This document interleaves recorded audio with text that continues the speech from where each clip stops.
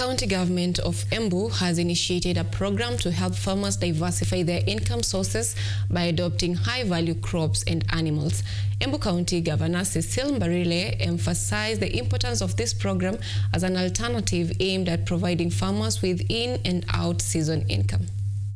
Farmers in Embu County have gained a new method of earning income beyond traditional crops after Kagari Northward in Embu West Sub-County received avocado and macadamia seedlings, dairy goats and beehives.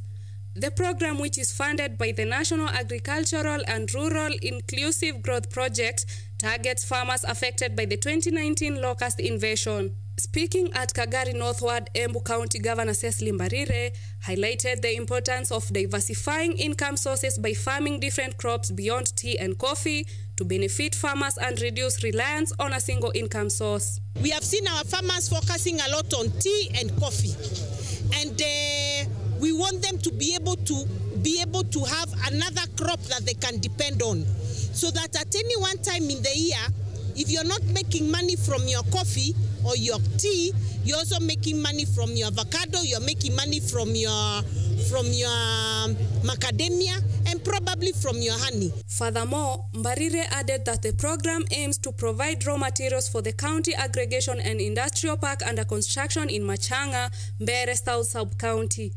Additionally, Mbarire urged farmers to join cooperative societies to negotiate better prices for their produce. Itakuwa rahisi kuuza vitu zako through the cooperative, mahali tutaweza kunegotiate bei mzuri ya mkulima, kuliko kuwa ni mabroka wanaenda kwa mashamba binafsi na unakuta bei ile unaambiwa kama mkulima kwako ni bei kidogo sana. Farmers in Kagari Northward received the inputs with joy, stating that this program will provide them with a reliable source of income to meet their daily needs. Itakuwa inanisaidia, nitakuwa nikiweka hata pesa kwa mfuko.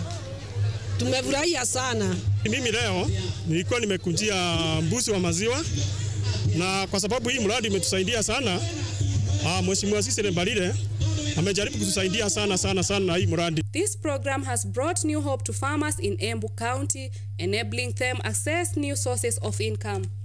Mwita Njambi, KUTV.